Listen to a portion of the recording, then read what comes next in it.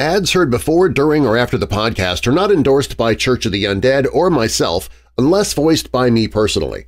All other ads are pre-recorded, inserted by ad agencies, and are not in my control.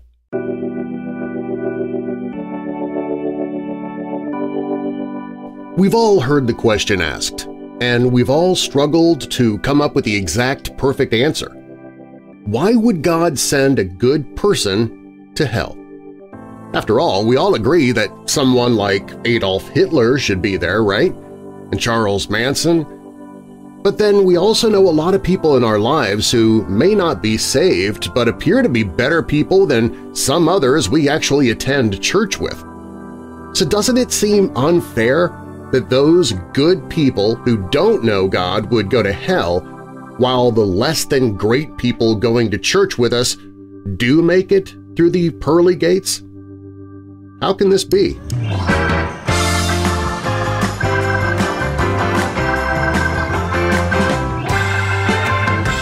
Hello, Weirdos! I'm Pastor Darren. Welcome to the Church of the Undead.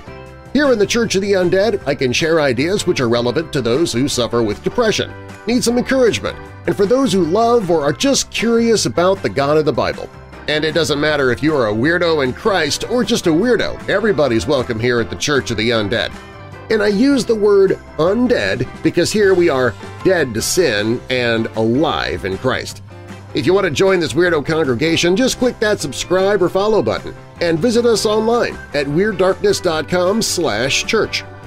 Full disclosure, I might use the term pastor because I've branded this feature as a church, but I do not have a theology degree, nor did I ever go to Bible college. I'm just a guy who gave his life to Christ in 1989 and has tried to walk the walk ever since, and has stumbled a lot along the way. Because, like everybody else, I am an imperfect, heavily flawed human being. So please don't take what I say as gospel. Dig into God's Word yourself for confirmation, inspiration, and revelation. That being said, welcome to the Church of the Undead.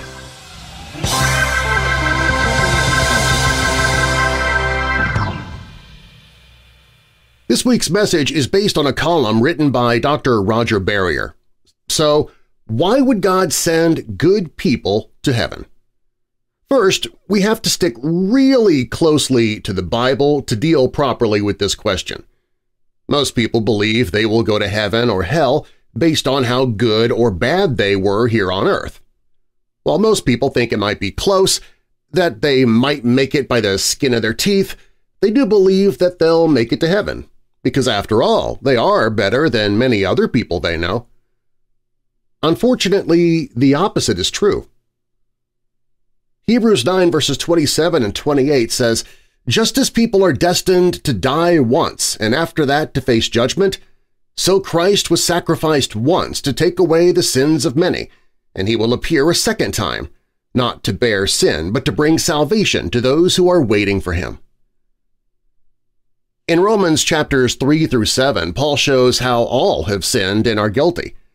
In Romans chapters 1 and 2, Paul shows us why good men and women aren't good enough for God's heaven. Good people need forgiveness for their sins just like everyone else. Christians have their sins forgiven at the cross. Because of God's grace and mercy, Christians will never face their sins again. But that's not the case for those who died without a Savior, even the good ones. Revelation 20 verses 11 through 14 describes the great white throne judgment when those who've died without a Savior are given the opportunity to convince God why he should let them into heaven unforgiven and without a Savior. "Then I saw a great white throne and him who was seated on it. From his presence earth and sky fled away, and no place was found for them. And I saw the dead, great and small, standing before the throne, and books were opened. Then another book was opened, which is the book of life. And the dead were judged by what was written in the books, according to what they had done. And the sea gave up the dead who were in it. Death and Hades gave up the dead who were in them, and they were judged, each one of them according to what they had done. Then death and Hades were thrown into the lake of fire. This is the second death, the lake of fire."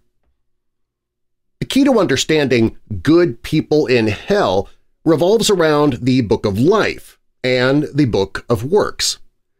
The Book of Life contains the names of everyone who has ever and who will ever be born. Those who die without a Savior have their names blotted out of the Book of Life and will be evaluated by their behaviors instead, which are recorded in the Book of Works. I imagine those awaiting their turns with Jesus to be organizing their speeches to show him why they're good enough for heaven. What would you say if you were there being asked to account for your life and actions? God will then show them in the Book of Works why they are not good enough. Then the Lord Jesus will open the Book of Life and discover, as he already knows, that their names are not in there. Tragically, they will be tossed into the lake of fire and assigned to hell for eternity. The problem is that no one is good enough for God's heaven. No one. Not you, not me, not Billy Graham or Mother Teresa, not your pastor, no one. If God were to let us into heaven with all of our sin, we would wreck the place. We need the righteousness of Jesus Christ and our surrender to Him as Lord and Savior to clean our lives of sin and make us fit to live in heaven. Romans 3:23, "For all have sinned and fall short of the glory of God." Romans 6:23, "For the wages of sin is death, but the gift of God is eternal life through Jesus Christ our Lord." John 3, verses 16 and 17, "For God so loved the world that He gave His one and only Son, that whoever believes in Him shall not perish but have eternal life. For God did not send His Son into the world to condemn the world, but to save the world through Him. Whoever believes in Him is not condemned, but whoever does not believe stands condemned already, because they have not believed in the name of God's one and only Son." In Romans 2, the Apostle Paul shares with us the 7 factors of judgment that Jesus will use when He opens the books of works at the great white throne judgment. From these books, Jesus will prove why good people are not fit for heaven. Romans 2 does not show folks how to be saved. This passage shows folks why they are lost. These are not the principles of salvation. These are the principles of evaluation. Here are 7 of the reasons why good people are disqualified from entering into God's heaven. 1. God will evaluate according to truth as outlined in the Bible, Romans 1 through 3. God will judge everything according to truth, because we all are in the habit of comparing ourselves with others. On Judgment Day, God will say to those who died without Jesus Christ as their Savior, "Let's judge you for who and what you really are." 2. God will evaluate according to His kindness. Romans 2 verse 4, "Or do you presume on the riches of His kindness and forbearance and patience, not knowing that God's kindness is meant to lead you to repentance?" God's judgment will be in proportion to the amount of kindness that God has poured out to people during their lifetimes. God expends His kindness to us that He might lead us to repentance. Christians often wonder why lost people seem to have it so good sometimes. The answer is that it's just God's kindness to turn them to repentance. The longer they reject His kindness, the more inexcusable they will be when they stand at the great white throne judgment. They'll only have it good on this side of eternity, if they continue to have it good at all. 3. God will evaluate according to His accumulated wrath. Romans 2 verse 5, "But because of your hard and impenitent heart, you are storing up wrath for yourself on the day of wrath when God's righteous judgment will be revealed."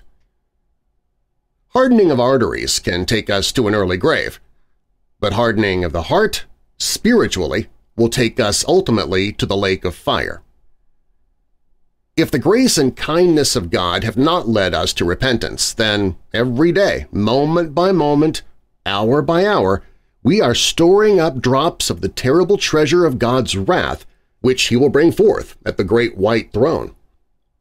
God is allowing us to live, and he is holding back punishment, giving us kindness so that we might turn to him in repentance.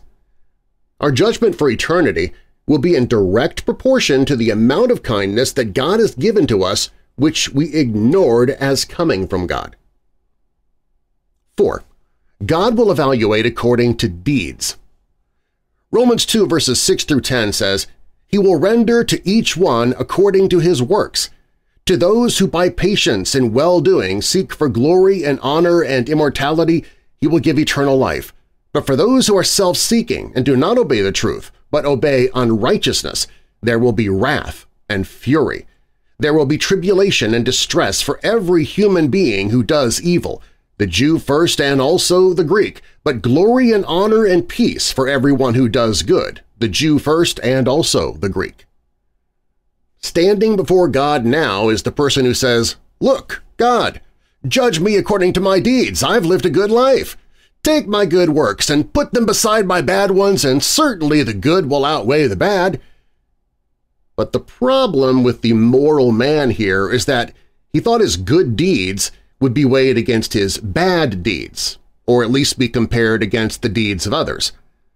That is what so many people have told me when they say that they will get to heaven. But that will not be the case. God will take the best works of the moral man or woman and compare them with Jesus' works. Jesus raises the lame, gives sight to the blind, and heals the sick. He takes on the sins of the entire world, and by his death and sacrifice brings salvation to those who commit to him as Savior and Lord. No person in his or her right mind wants to be judged on works if they know they are being compared to Jesus, because there is no comparison. You want God's mercy, not judgment on what you've done. 5. God will evaluate without playing favorites. Romans 2:11, "For God shows no partiality." God offers salvation to everyone because everyone needs it. God is no respecter of persons. He shows no favoritism. Regarding the issue of sin, no one is better than anyone else from God's perspective. Despite what you may have been led to believe, Christianity is not exclusive to only certain people. It is inclusive of every single individual who has been or ever will be born on earth. Jesus came to die for everyone, not just certain groups, not certain people of color, not certain communities or those with only specific traditions or political leanings. Everybody. Think about when you might have looked down from the top of a really tall building. All the cars would look like Matchbox cars from there. And look at all the people. How tiny they appear. Would you be able to tell the difference between someone who's 6'2" or 5'8"? No, not from that vantage point. Now you make your way back down to ground level. Suddenly it's easy to tell the different heights of people. So it is in our human judgments. On the human level, we see all sorts of variations in wealth, culture, education, character, goodness, and badness. But from God's point of view from high, everyone looks alike. Without being irreverent, I can almost hear God saying to some individuals, "You dummy, do you really figure that you have calculated some shifty plan that'll let you go up against me and get away with it? You don't have a ghost of a chance." God doesn't like to judge. He definitely says that judgment is his strange work, Isaiah 28:21. Nevertheless, he will judge. He who spared not his own son but delivered him up will certainly not hesitate to judge those who reject his free offer of grace in Jesus Christ. Romans 8:32. 6. God will evaluate according to how well we've lived up to the light that we've received. Romans 2 verses 12 through 15. "For all who have sinned without the law will also perish without the law, and all who have sinned under the law will be judged by the law. For it is not the hearers of the law who are righteous before God, but the doers of the law who will be justified.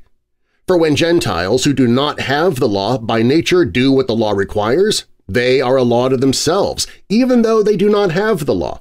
They show that the work of the law is written on their hearts, while the conscience also bears witness, and their conflicting thoughts accuse or even excuse them. There are two types of people, those who have heard the gospel and those who have not. Both are judged according to how they respond to what they know. In other words, they will be judged on the amount of light which they have received. Those who've heard the gospel have seen the light, and by receiving Christ are living up to the level of the light they have received. But there are many people who hear the gospel and reject it outright. They've not lived up to the light, and therefore stand condemned for God. Of course, this begs the question regarding the natives in Africa who will never be exposed to or hear the gospel during their lifetimes. I heard you thinking that. Well, this is certainly unfair to send people to hell who've never had the chance and most likely never will have the chance to hear the gospel and respond positively to Christ, right? Well, Paul teaches us that these folks will be judged according to how well they live up to what they know, and they know much more than we realize. They have an internal conscience which guides them as to what is right and wrong behavior. They can look at the stars at night and see the universe and know there must be a God who created it all. In a startling way, Paul seems to be teaching us that salvation is available to those who've never heard the gospel if they live up to the light they've received. Romans 2 verses 7 and 8. To those who by persistence in doing good seek glory, honor, and immortality, he will give eternal life. But for those who are self-seeking and who reject the truth and follow evil, there will be wrath and anger. This idea of living up to the light brings up some intriguing thoughts. Do you know anyone who's lived up to the light that they have received? Is it possible that God accepts for salvation those who've lived up to the light received, and then perhaps it's best that we not share the gospel because those who hear it may reject it and be lost? They might have a better chance to live up to the light that you've received. I'm sharing these thoughts with you because people have asked questions like these many times. And I'm not declaring any sort of theological statement here. I'm just illustrating some of the things that people wrestle with. People who have greater light have more responsibility to live up to that light. Matthew 11 verses 23 and 24. The key is, are we living up to what we know? The answer for every single one of us is a resounding no. No person performs up to the level of what they know. Every single one of us, no matter who we are, no matter what we do, we all fall short. 7. God will evaluate according to the inner secrets of the heart. Romans 2:16. On that day, when according to my gospel God judges the secrets of men by Christ Jesus. At the great white throne, God will open the closet doors and reveal the secrets of the people who stand there. Jesus spoke of this often. For example, Matthew 10 verses 26 and 27, "So have no fear of them, for nothing is covered that will not be revealed, or hidden that will not be known. What I tell you in the dark, say in the light, and what you hear whispered, proclaim on the housetops." Skeletons will come out of closets then. Deeds long buried in the depths of memory will be brought up. Unsolved crimes will find their solutions. These are the secrets of men. As a Christian, I know with absolute assurance that I will never stand before this judgment bar. There is no condemnation to them who are in Christ Jesus. Romans 8:1. Anyway, I've already settled my case out of court. The way to avoid the judgment seat of Christ is to settle your case before it comes to trial. Christ said, if you meet your adversary in the roadway, you had better settle with him, lest he drag you into court and you have to pay to the utmost penny. Matthew 5 verses 25 and 26. In this passage, the adversary will be God. He will be judge, jury, and prosecuting attorney. Christ died on the cross to offer us a chance to accept Him now and settle our sin issue before Judgment Day comes. If we die without Christ, our case will come to trial, and God has enough evidence to condemn every person to hell. And He will. There is mercy now, though, so settle out of court. The days of mercy are not without end. They are limited, and eventually, when we die, our choice is sealed for eternity. The question of why God would send a good person to hell is a tough subject, I know. But it shows us very clearly how devastating sin is and how much God loved us to let His Son die in our place to save us from that devastation. Again, this week's message is based on an article by Dr. Roger Barrier, and I've placed a link to it in the episode description.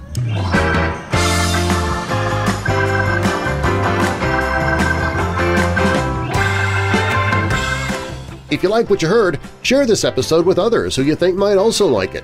Maybe the person you share it with will want to join this weirdo congregation too. To join this weirdo family yourself, find us on Facebook, listen to previous messages, even find out how to join me in my daily Bible studies, visit WeirdDarkness.com/church. That's WeirdDarkness.com/church. You can find the sources I used for this week's message in the show notes.